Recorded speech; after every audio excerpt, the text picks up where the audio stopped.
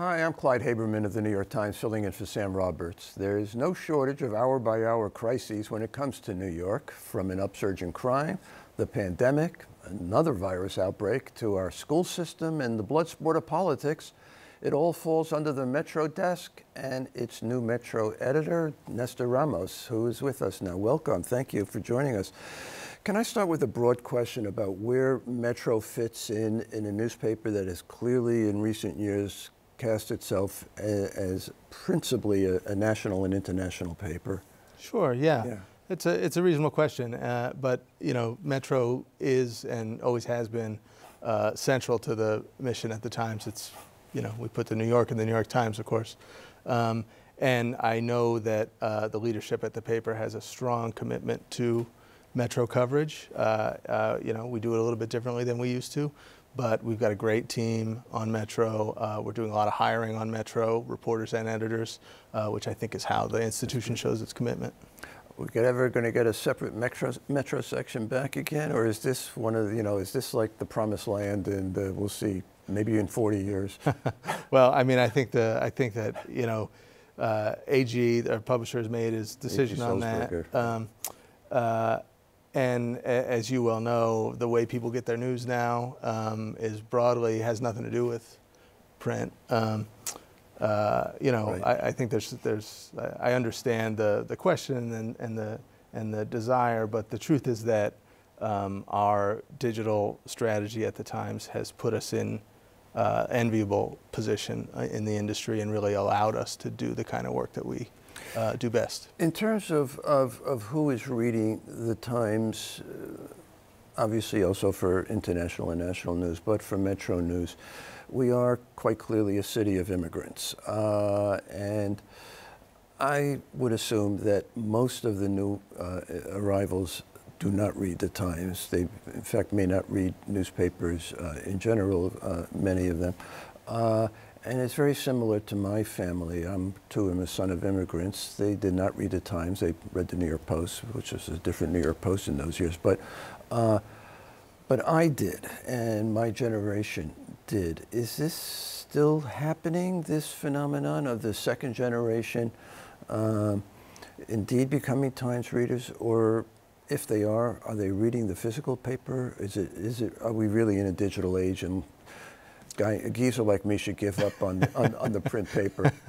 I don't think anybody should give up on the print paper. I agree, but you know, it's still important to our identity and our operation, and we have a lot of good people working on that product specifically for good reason. Our print readers are loyal and well informed, and we want to make sure that we provide them a great product every day.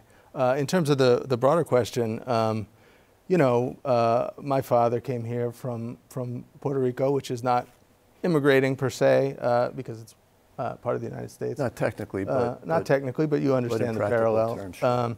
And you know, one of his first jobs was delivering the newspaper. He drove a truck with the New Haven Register and threw the big bundles out the door. And you know, he read the paper a little bit. On my mother's side, my grandmother read the New York Times until she went blind, and even then she had a big contraption. She'd peer into a little light and move the paper around almost like a microfilm, reading every word. I love her already. So I do think that it's all over the map. I think part of our mission on Metro is to reach those new audiences that you're describing by, and key to that is making sure that they see themselves in our coverage. And we've been really trying to push in the direction of stories that are about what it's like to live in New York right now. And a lot of that is people who came here recently, people of all different faiths and races and gender identities. And we're trying to capture that in our coverage in a way that will naturally draw those readers in. You come to the Times from that great city, that dread city to the north, Boston, and you've worked in other cities. Are urban issues basically the same everywhere? I assume there are many issues that overlap in a bunch of cities, but to what issues are you finding in New York that are really different from, let's say, Boston, a major city itself, of course? That's an interesting question. You know, New York is unique. Right. It's you know, by a level of magnitude larger, and it's sort of inherently more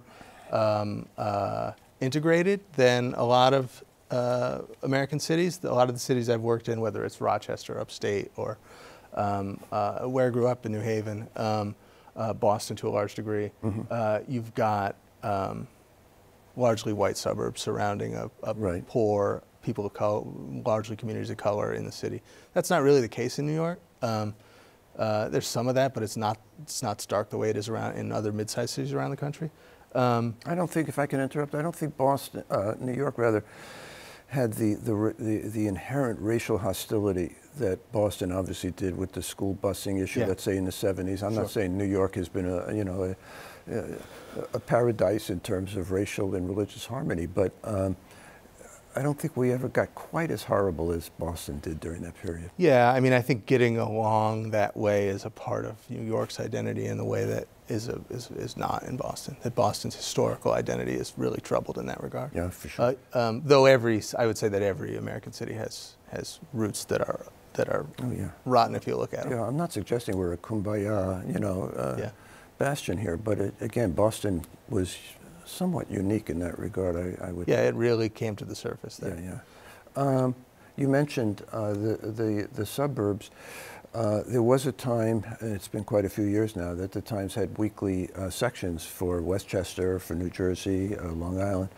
I'm not proposing that those be returned, but will our coverage of the suburbs be different, you think, than it has been in recent years? Or are we a 5-borough focused metro section? No, Metro covers New York, New Jersey, and Connecticut, top to bottom. And, I think we want to be smart and strategic about the stories we tell in the suburbs and make them broadly applicable. Certainly there are issues, we're seeing a polio outbreak in Rockland County, right? So potentially, not an outbreak yet, but we saw a case, and there were indications that it might be spreading wider. In the wastewater studies, et cetera. This is not confined basically to a Hasidic... it affects people who are unvaccinated, but Rockland, to me, suggests... Right, true. But my point is, to your question, that's an example where we want to focus our energy on one particular community. In terms of our broader coverage strategy, it's about finding stories that are applicable across communities, and there are a lot of those. We have good reporters devoted to upstate, to the region, to New Jersey, and they're fundamentally looking for stories that help our readers there and everywhere understand their world. Are there new areas of coverage that you're thinking of? I mean, we certainly cover what are traditional areas, covering City Hall, covering the police, covering transportation, which is enormously important everywhere, but especially in a city like this. Are there new beats that you have in mind? Over the years, beats have come and gone to some degree. Of course. But, yes, there are. So what's on your agenda? One of our biggest focuses in the year to come is going to be a team of reporters who are focusing on what we're talking about as the future of New York, right? We used to talk about this like the recovery. That's not really what we're talking about anymore, I don't think. We're talking about how New York at this pivotal moment is going to emerge and how the decisions we make now are going to shape the future. Whether it's this massive Penn Station project, or how we do or don't stabilize the MTA. So we have a new editor, grew up in Inwood, Zeke Manaya, working with a really talented team. I grew up in Inwood. All right, well, you should meet Zeke. Working with a really talented team of reporters, looking at economic issues and the affordability, what really seems like an affordability crisis right now, and trying to put that in perspective for readers so that they understand how what's happening now will shape New York for years and decades to come. So that's one. I think we need to devote somebody to covering the marijuana industry for a little while. As the state sort of props up an industry, there are big concerns around equity. It's changing the smell of the city, I would say. And, I think at least for a year, maybe we need to have somebody really looking hard at that, both from a cultural perspective and an accountability perspective. Do you have people racing to be on the potby, or is this? We've got some good candidates, but it's people who take it seriously, right? I mean, Sure.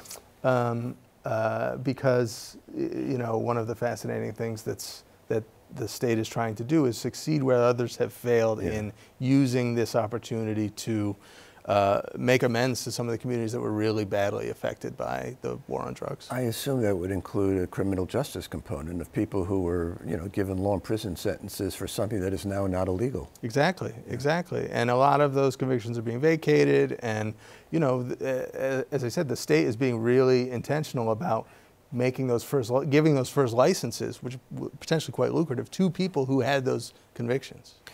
Is it necessary for a Metro reporter in a city like this to be multilingual? Spanish would obviously be the second language of choice, but Lord knows we have many more languages around than that. So yeah, so necessary? No. My Spanish is not good. Is it an important thing we look at in hiring and in staffing assignments? Absolutely. Absolutely.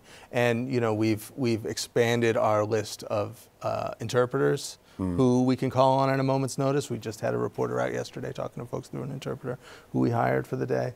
May I ask what language? It was a Spanish interpreter. We have several Spanish-speaking reporters, but not all of them. And we don't want to, shoehorn people into particular stories just because of their language skills. Right. But, it's something that is, but particularly Spanish, but not only Spanish, is critically important to how we, having grown up in a multilingual family. Yeah. I mean, look, we have a large Hindi population. We have a large Hindi population. And look, it's unrealistic that we would have a reporter who speaks every language that's spoken in the city, because that's almost every language in the world. I was going to say, I think that's close to impossible. Right. But there are some ways that we can make, the key thing is to sort of know what our shortcoming is there and figure out how to.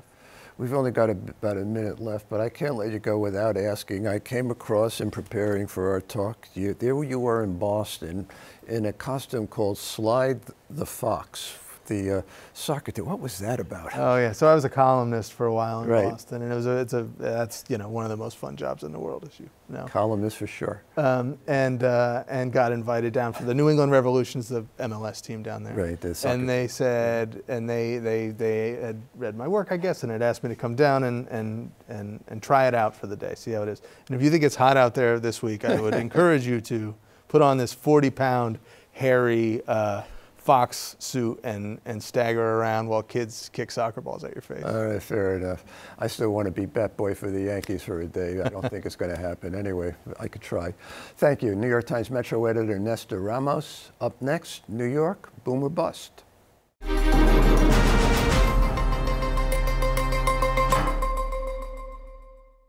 Depending on which way you see it, New York is either booming in post-pandemic infrastructure projects or it's teetering on the brink of economic disaster. It's probably somewhere in between. Patrick McGeehan writes about all this for the New York Times. And welcome. Thank you for joining me.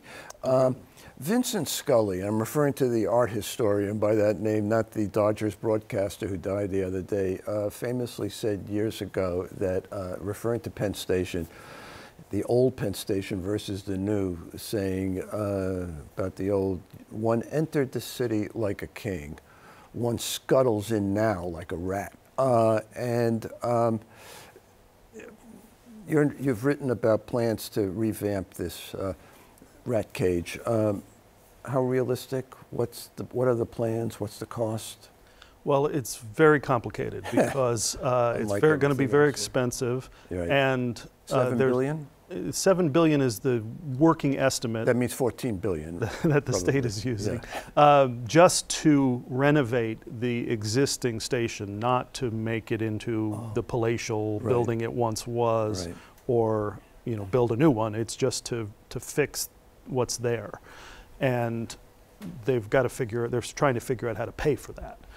Which is always a complicated issue. And the most likely thing would be a combination of state and federal aid, floating bonds. Right. The general plan is to get the federal government to pay for half of it, and New York and New Jersey to split the other half, because so many New Jersey commuters use it on a daily basis. But they are renovating it now, right? I mean, to some degree, or not? Well, since they built Moynihan Station, Moynihan which is a Station, train which is a hall, nice hall across the way that used to be the big old post office. They've moved, Amtrak has basically decamped from Penn Station, which it owns, into Moynihan, where it's a tenant.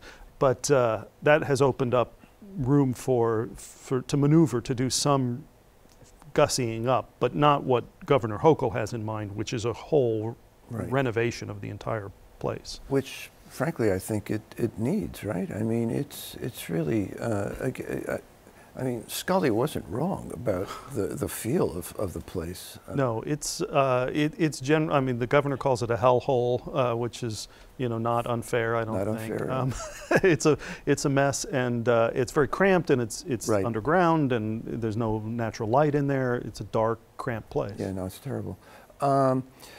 The plan, as I saw reading you, includes a bunch of office buildings. Now, in this I don't even know if we are post-COVID, but even when we are, who's going to fill these buildings? I'm not quite sure what the point of having a whole bunch of more office buildings is. Well, there is a big question about whether there's going to be demand for all that office space. But this is the New York model, is to pay for public realm improvements by letting developers build big glass buildings. And that's the plan here at Penn Station. It was the plan that Governor Cuomo cooked up and Governor Hochul has bought into. But is that realistic? Surely there are developers who say, well, what's the point of putting up a 40, 50, 60-story building if I can't fill it? Well, the developers seem to think that they're going to be able to fill them. The history in New York is that everybody gravitates to the new places. So Hudson Yards, which is the last big development like this. The old new thing. Right. That it's not full yet, but a lot of big tenants have moved, their corporations have moved their headquarters there, vacating what was the old new thing, right? The previous new thing. So they moved from Times Square office towers or Fifth Avenue office towers into Hudson Yards, and certainly the developers of these buildings around Penn Station will be trying to lure the people who move to Hudson Yards to move to Penn Station. Is Hudson Yards considered successful or not? I mean, my sense is it's kind of a bust, but I confess I also haven't been there a lot during this COVID period. Well, they haven't finished building it, and it's not full. So it's not a roaring success, but the state seems to think that it's an excellent model for what they want to do at Penn Station. They look at Hudson Yards as a success. I think the jury's still out. Right. You know, they had, for instance, a giant department store there that closed almost immediately and has remained vacant. Which one was that? That was the Neiman Marcus store. So the retail is sort of working, and the office is kind of filling up. Restaurants? You know, so it's not dead, but it's not thriving, I'd say. Does the plan for Penn Station include what do we do with Madison Square Garden? The city struck a very inartfully worded deal with Madison Square Garden during the Koch administration, and if I have this right, since the 1980s, Madison Square Garden hasn't paid a penny in property taxes to the city, which doesn't make it a particularly good tenant. But are there plans to move it some way? That's come up periodically, or is this not on the table? I think everyone other than the owners of Madison Square Garden agrees that the best thing for Penn Station would be to move the garden from on top of it to somewhere else in the city. Because then you could build an actual train hall, you know, like something like, you know, it wouldn't necessarily be as grand as Penn Station once was, but something fitting of, you know, a portal to New York City. Yeah. You can't really do that now with the arena sitting on top of it. But there's the plan now is to go ahead with Madison Square Garden in place. There's no serious talk about moving. Although I think the Moynihan Hall is quite grand. It may not have the, you know, the elegance of the old Penn Station or in my view, Grand Central, but it's a rather impressive public space, I think. Oh, I think it's lovely. And I was recently in the food court there, and it was humming. There were a lot of people in for lunch. You know, it seems like it's coming to life. Yeah, no, it's good to see. It's good to see. Now you have to deal with the basics of what a train terminal are for. Trains. There's not enough tracks, right? So what happens in that regard? And I guess the related question is, Gateway, the new name now for the endless plans, never coming to fruition for a third tunnel under the Hudson, which clearly we need, and got stymied in good part, I think, because of Chris Christie's refusal to go along with it. Where does that all stand? Is that indeed going to move forward? Well, so right, simultaneous to this Penn Station machinations, we have what's considered the most important public works project in the country, putting this new rail tunnel under the Hudson before the 100-year-old ones that are there fail completely. Right. And that's what the railroads want. The railroads are focused on increasing capacity between New York City and New Jersey and the rest of the East Coast. But at the moment, that plan is still in the works. You know, it isn't fully funded. The Biden administration has moved the ball pretty far forward to get the tunnel built.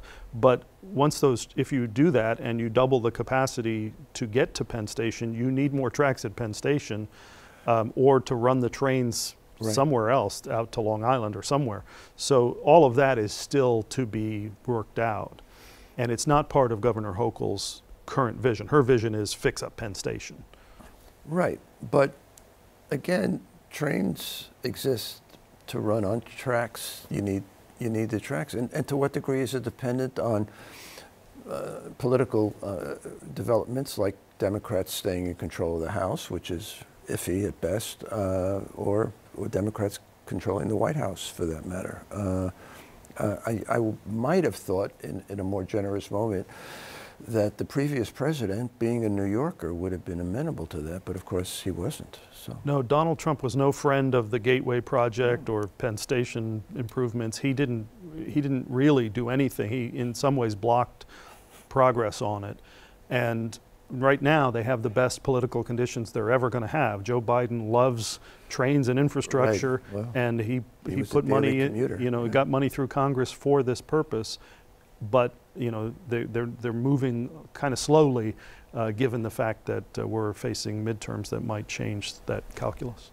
I haven't been on an airplane since the start of COVID. Are LaGuardia and Kennedy really as glorious as I'm hearing, including reading you? Well, Kennedy's a work in progress, but LaGuardia is startlingly improved. You know, I like to say it's been a banner year in Queens, right? The Mets don't stink, and LaGuardia doesn't stink anymore. You know. But does it can handle large numbers of travelers now? I mean, that was always a problem, was capacity. Well, they didn't really do anything about capacity. LaGuardia is still a tiny little airport in a big city, and they didn't add any runway space or anything like that. They made it a little easier for the planes to move around, but what they really did was make it the interior, the waiting areas, much more pleasant. This is part of what you cover in terms of economic development in the metro area. Do you have a sense of the future of the city as a workplace? Are we going to be, for the foreseeable future,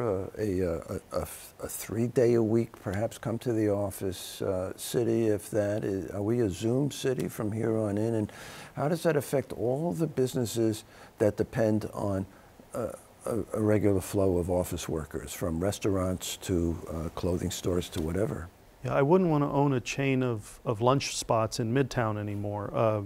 Those places used to have lines out the door. You know, in the middle of the afternoon, you couldn't get a salad without waiting in line. Right. But that's all changed, and how degree to which it's going to return is still, you know, an open question. But I do think we're looking at a lot more flexible work rules in most businesses, although I did read recently that law firms are going in a different direction, and most law firms are having everybody in the office every day. Well, it helps a lot of types of work. I think our line of work, for example, to have people you know, be physically near one another. You schmooze with people, and the next thing you know, you have an idea for a news story. I assume it's true for lawyers and true for businessmen too, no?